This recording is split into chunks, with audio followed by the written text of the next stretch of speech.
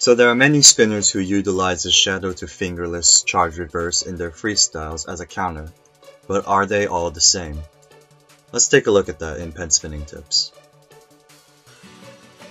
In short, it is the amount of rotations these shadows have that makes it different. Utilizing these different rotations will create subtle but meaningful differences in your combos. Usually, it is separated with a full shadow or a half shadow. Here, I will demonstrate it myself to make the difference more visible.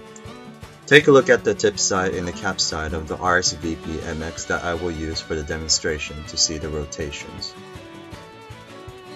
When using a full shadow, it usually brings the impression of stability. Since it is a full rotation, it probably brings a more pleasant circle before the counter.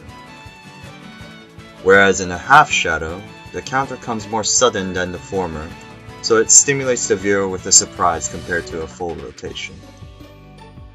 Now, I don't recall any well-known spinners who use both of these combos in one freestyle, probably because the differences are really subtle.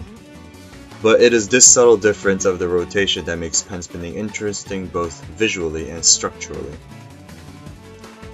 Now, it is up to you on whether you can incorporate this into your own spinning. See you later.